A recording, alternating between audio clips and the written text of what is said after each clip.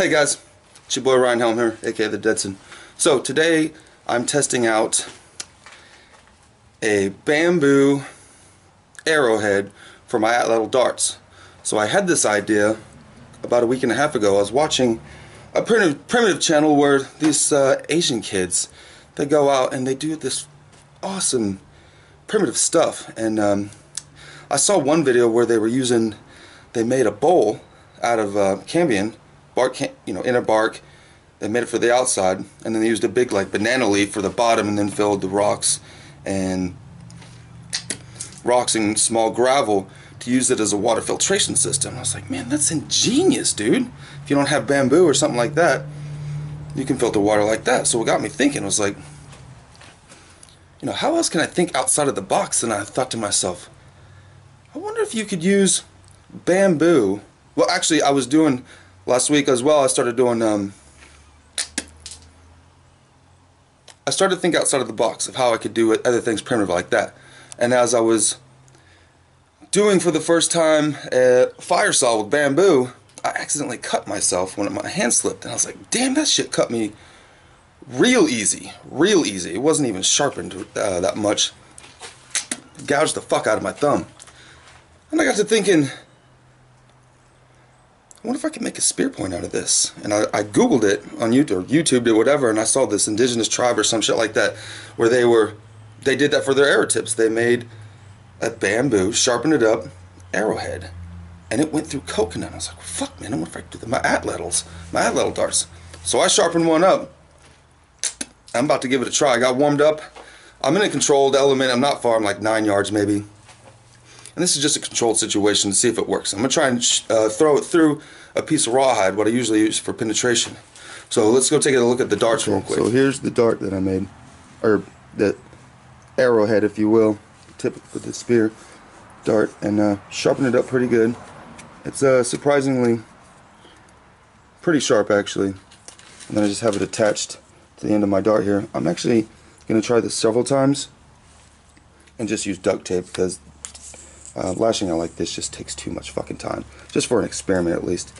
And I kind of made a little hook there, just for whatever, to see if it could hold on to whatever prey I should be able to catch, if this works. So you can see about how thick it is. It's about, at the base, it's about 1/8 inch maybe, tapered down to 1/16 maybe. Good and sturdy. So let's give her a shot.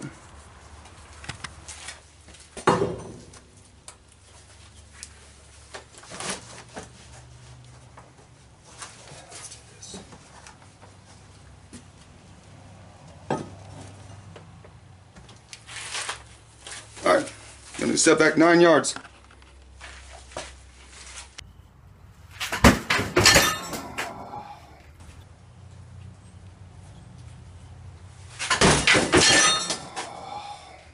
Well, it broke.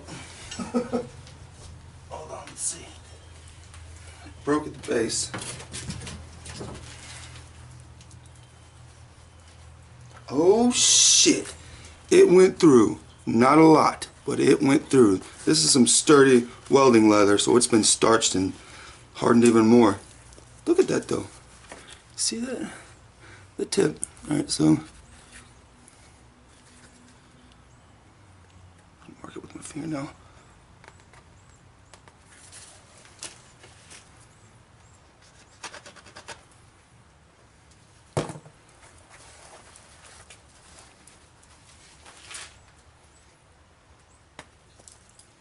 Isn't that pretty good, actually? So that's where I marked it at. Shit, you can't see that. That's where I marked it at, but it actually went up to there, where the ridges start.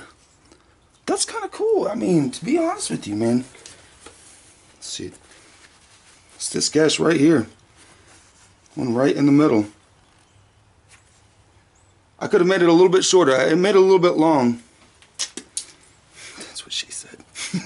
But I'm surprised it worked, dude. The only place it broke was at the base. So, yeah, this shit. So that's how much. That's 2.5 inches. of how deep I stuck it in.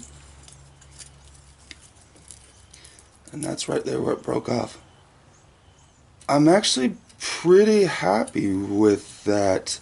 Big game's probably out of the idea, but smaller games certainly. I think the next test I'm going to try and do is I'm going to get a piece of steak. Get a piece of steak, see what happens, if I can get it to penetrate that. So that's pretty successful actually. Semi-successful. It was just my first try, so try a few things and test it out. Thanks for watching the video, dudes.